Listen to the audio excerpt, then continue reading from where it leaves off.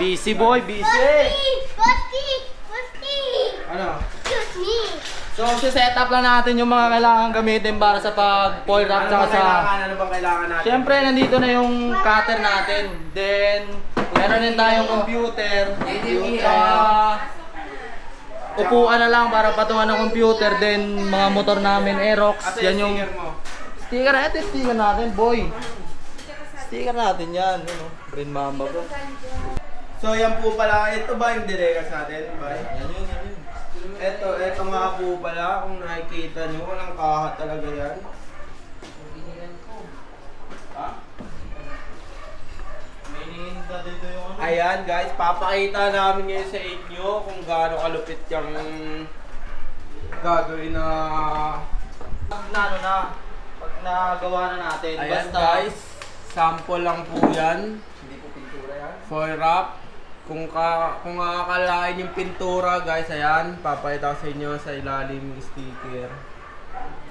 Foil wrap lang po yan guys. Ito po ang gumawa niyan guys, T-Brothers Sticker Shop. Shoutout mo naman T-Brothers Sticker Shop. Shoutout T-Brothers Sticker Shop, Carmen Bohol. Yun. Sa mga gustong magano dyan, magpagawa, punta na kayo sa Bohol, mga taga Bohol dyan. Peace! Things ng Aerox. So, ito na as po, you can see guys, ano, pintura. kung makakalain walang pintura pero napakakinis. Ito yung V, ayan po. Papakita namin ngayon yung sa likod para makita yung speaker lang guys.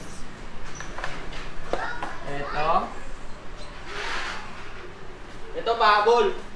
Ayan, pati yun sa tank cover. Ayan guys, ito yung pinagdikitan. Then, ito, ayan. Kapanood sa una, yung dalawang gilid kunin mo na doon. Ito na yung dalawang gilid. Ito po, ito pala. Ay, yung gilid pa, yung gilid. Sa taas pa. Kunin mo na, papakita natin sa kanila.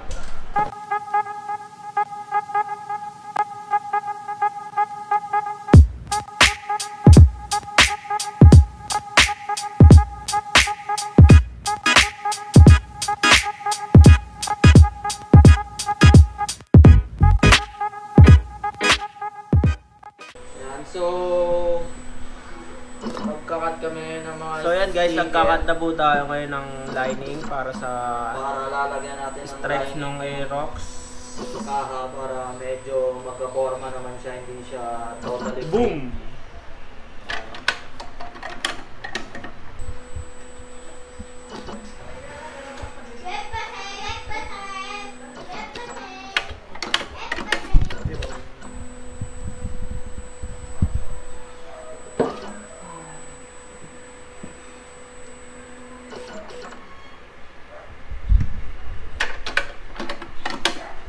Guys, magkakabit muna tayo ng lining ngayon.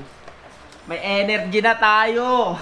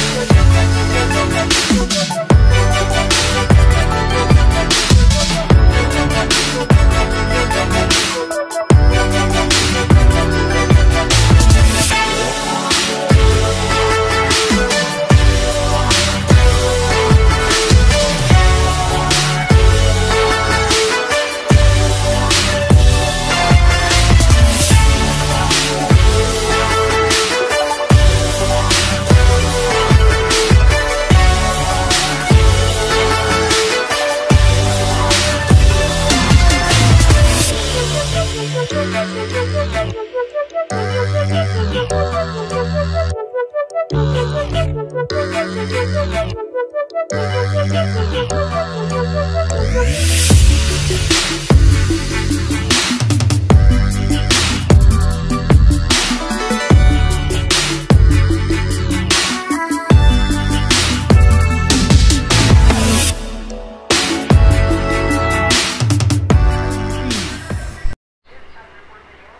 hindi pa pala na-on. On natin yung light. Yan! So guys, update lang. Eto na po ang nagawa namin ngayon. All goods. Ayan. Wala na ba ikakat? Ayan. Ayan. Sige daw, ibuo mo daw. Pakita mo, ibuo mo daw yung big. Tsaka ano.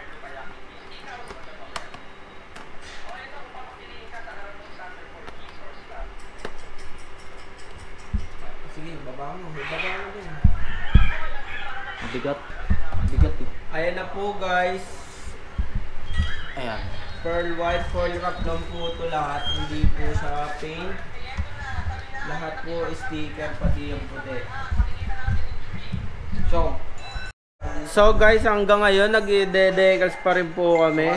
Dito? Oo, RR na. May gana pa rin po tayo kahit 12:21 na. Ayan, time check po tayo guys. Yan po mga kasama ko. Kahit pilay Motovlog. It's all goods in a hood. Peace! Ang taas ng energy na po namin ngayon. Ayan, may progress na po. Pakita lang namin sa inyo yung Simple. simpleng rock and roll. Hindi po yung pintura. Ulitin po namin. Aerox. Tapos BMW RR HP4 concept. Ayan, likod na lang po ang kulang namin guys. Magtutubi continue kami bukas guys pag nakabit na namin dun sa Aerox na yon. Ito. Ayan, itutubi continue namin yung video kasi may aayusin pa kami. Peace! 2,000 years later. So what's up mga Greenmamba? Tatapusin natin ngayon to. Ngayon, panibagong araw na naman po tayo. To be continue tayo ngayong umaga. Ayan na po ang nagawa namin. Mas maganda na siya kasi maliwanag. At ito po ang artist namin guys. Ang ano naman dyan?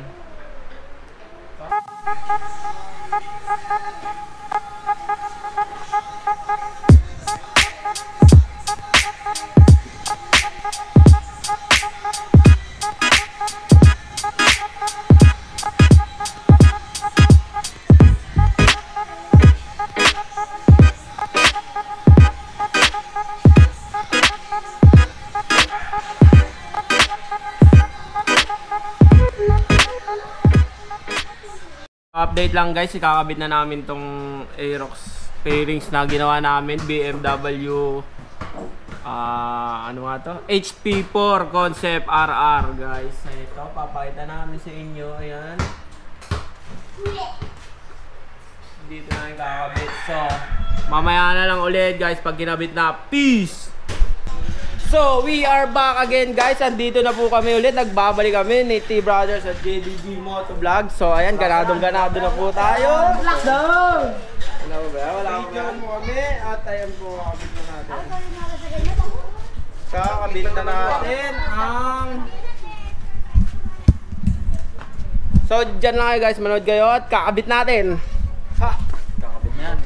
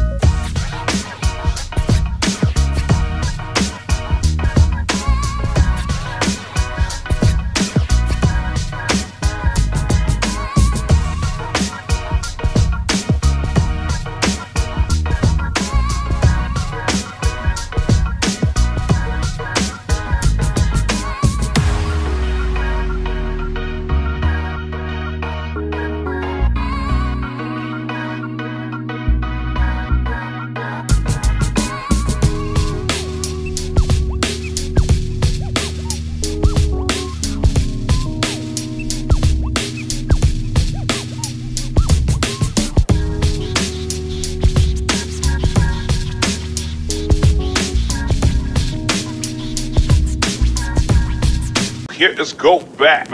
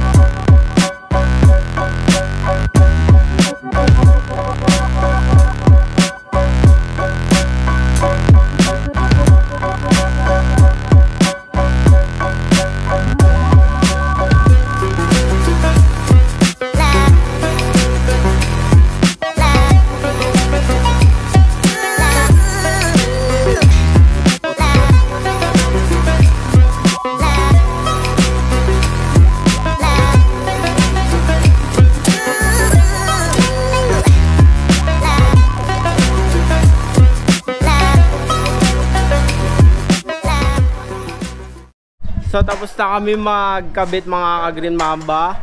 Papakita na namin sa inyo yung motor na Aerox na ayan. BMW ano yan? HP4 ba yan? HP4RR ba yun? HP4RR in 5, 4, 3,